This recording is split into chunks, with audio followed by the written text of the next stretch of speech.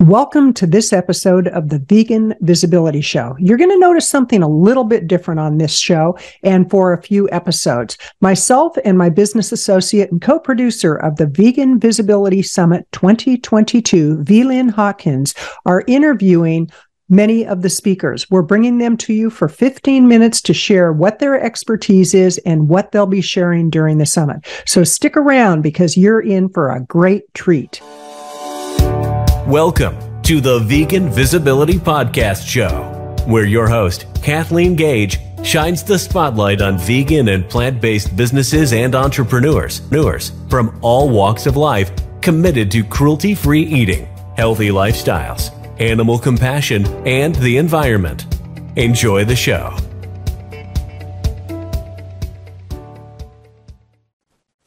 Well, I have to say I am so excited for the second annual Vegan Visibility Summit. And I want to introduce very shortly my business associate and co-producer for this year, V.E.G.A.N. Before I do, I want to make sure that everybody signs up. It's veganvisibility.com/summit 2022. That's veganvisibility.com/summit 2022. Easy for me to say. And if it's not written down, it may not be that easy. But with that, I am going to turn it over to V.E.G.A.N to give a brief background on the summit. And then we're going to invite Heather to share her expertise. Well, I want to say it's such an honor and a privilege to be a part of the second annual Vegan Visibility Summit. I'm V.E.G.A.N. I am your co-host, and I am the vegan crowdfunding hacker. But today it is all about introducing you to one of our amazing experts. We're excited to welcome all of our experts, and today we're talking with Heather Landex. So Heather, hello and welcome.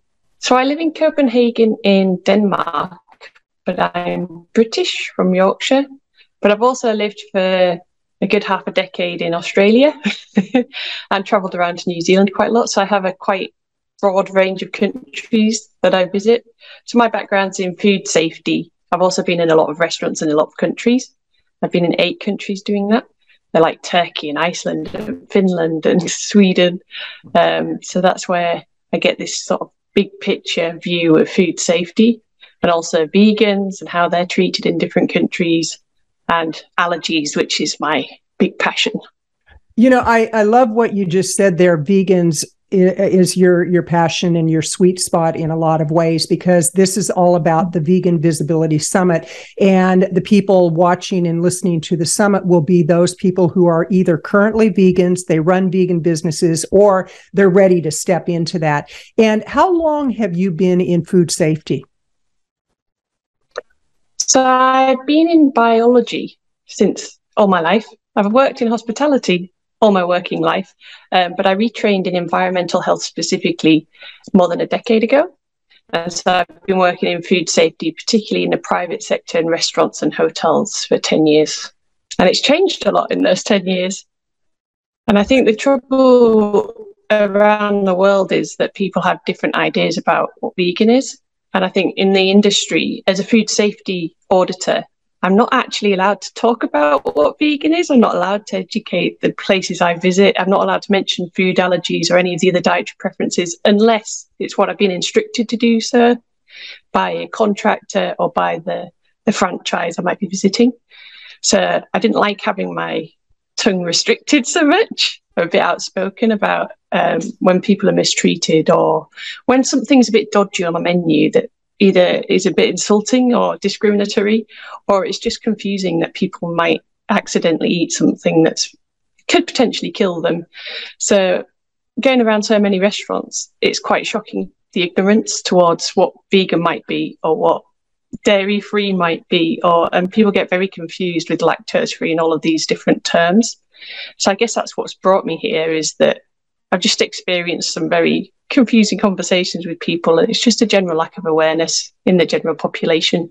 Right. And V.E.G.A.N, did you have a question for Heather? How long have you been a vegan? Was this a journey over time, or did you just were you born a vegan and this food safety stuff came in? I'm really curious about that. Well, I guess I'm a closet vegan for most of my life, not realizing that veganism even existed. But I guess the first step was marrying a vegetarian, and we had a full vegetarian wedding, which actually was vegan, but none of us bothered to mention it. And it was very quickly after that point that because life's easier when you marry a vegetarian, I could then become a vegetarian very easily without all the family in the ear and friends trying to resist it and things like that. And then I had children, and I guess that was the point where I realized what I was eating so much, especially with cows and dairy. And it was very quickly, I reduced meat to 0, and vegetarianism was very easy for me. And then I noticed that if I went eating out of the home, like I was at Danish school, if I tried to flex, it actually hurt my body as well. So that it was sort of a physical thing as well as a very quick transition mentally to veganism. And I also have a very good friend who's vegan, and she taught me how to shop. And when I was pregnant, she was in the supermarket and she started cooking for me and things like this, all these desserts that I thought I'd miss if I was fully vegan, and all these things I thought I couldn't do if I was fully vegan, and all these difficult situations with weddings and things like attending other people's birthdays and things like that. So I sort of was shown how it could be done, and then I went vegan overnight about 4 years ago. Okay. Well, and I'm curious, with this summit, we're going to have a lot of nutritionists who will be tuning in. We will have restaurant owners and people that their focus in the vegan world is the nutrition and the meals, and maybe they're a cookbook author. What will you be sharing with them specifically that can benefit them as they grow their business to really reach more of their market? Well, I've particularly worked with vegan hospitality consultants and chefs who they understand about food allergies. But for example, a nutritionist, they might not realize that the people that they're giving a menu to or giving a recipe to are not keeping it vegan or not keeping it gluten-free or whatever their speciality is. So they have to actually spot the signs of ignorance at the business they're working for. And that was a bit of a shocker for me, that even though you're a nutritionist, you might not understand the food industry and how food is prepared and may contains and free from claims and all these complicated terms. So even the people designing the food don't understand that by the time it gets to the customer, it might not be the thing they designed. And that I found that very intriguing, already working with people who are nutritionists or vegan hospitality consultants. It's a perfect place for them to learn about food allergies and the dangers of vegan food when it's not properly communicated. That vegan doesn't necessarily mean allergy friendly. It means it's not harmed animals or demanded animal products.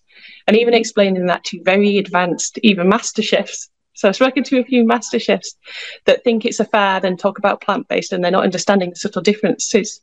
So if a vegan product is very clean and suitable for people with allergies, it's massively marketable, because the competition aren't even thinking about it. They're not considering people.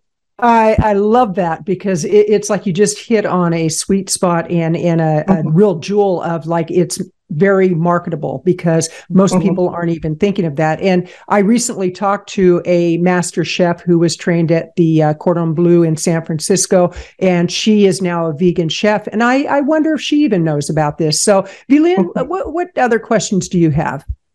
Well, we'd like for you to just share with our audience one thing that you know that they will be taking away with them from the information that you're going to be sharing at the summit.